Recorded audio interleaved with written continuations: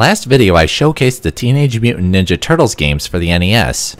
So now let's go back to 1989 and this time showcase the first TMNT arcade game. On October 11th, 1989, we got the TMNT arcade game. The game was the first of few to showcase a 4-player cabinet. The vast majority of arcade games were 2-player designed. To see a cabinet with more than 2-player design was truly a sight to see. But besides the interesting design, is the game itself any good? For the most part, yes, in both commercial success and critical success. The first good is that the first few seconds of the cartoon is displayed when the arcade is booted up.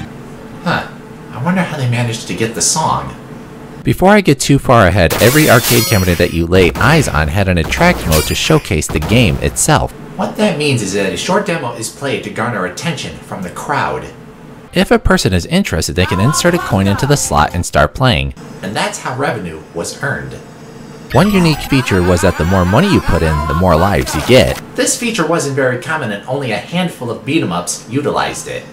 If I remember correctly, if you open the door beneath the control deck, you can see a little lever that triggers when the coin taps it. I'm getting way off course here and should mention one other unique feature, enemy count. The more players that played, the more enemies appeared and the bosses got a bit more difficult. With my sidetrack cleared, let's focus on the game. The plot starts off with the Turtles rescuing April O'Neil from a fire, but Shredder kidnaps her and it's up to the Turtles to rescue April. I know the story is basic, but it's the 1980s. What'd you expect? One unique feature is that there's voice acting throughout, but I feel that there's something missing.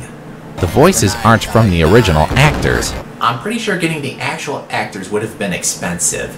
My best guess would have been royalty fees? Boy, I've been sidetracked by all this. I forgot I'm reviewing a game. Anyways, the gameplay is basic and as already mentioned in part 1, you get a basic attack, jump kick, aerial attack, and special. But there's something that doesn't quite fit. And that's Raphael's special. Instead of copying his brothers, he gets an ineffective roll into a kick attack. Any reason why?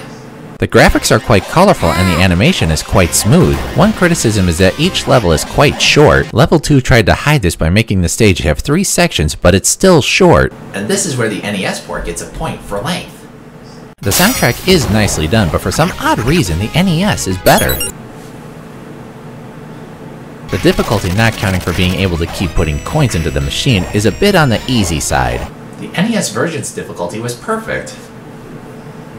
While the game itself has aged a little nicely, it hasn't quite aged well enough to today's standards and only gets 3 pizzas out of 5. Let's fast forward to 1991 and Turtles in Time. Can this game do better? Not really. The biggest flaw was that the gameplay was too similar to the first. There were some minor improvements, but it's not quite enough. For one thing, each turtle does play a little bit differently. They also have their own special attack. This comes at a price of some energy. One awesome feature is that you can fling enemies into the screen. The voice acting and sounds are a little bit better, but still no original voice actors. The game itself is longer, but also harder. I guess I can't complain about challenge. One thing I couldn't stand were the cheesy puns if certain actions were performed. Welcome to the 90s, home to more cheesy puns than a cheese factory. Before I forget, the story is that Krang has taken the Statue of Liberty from New York and it's up to the Turtles to return the statue back.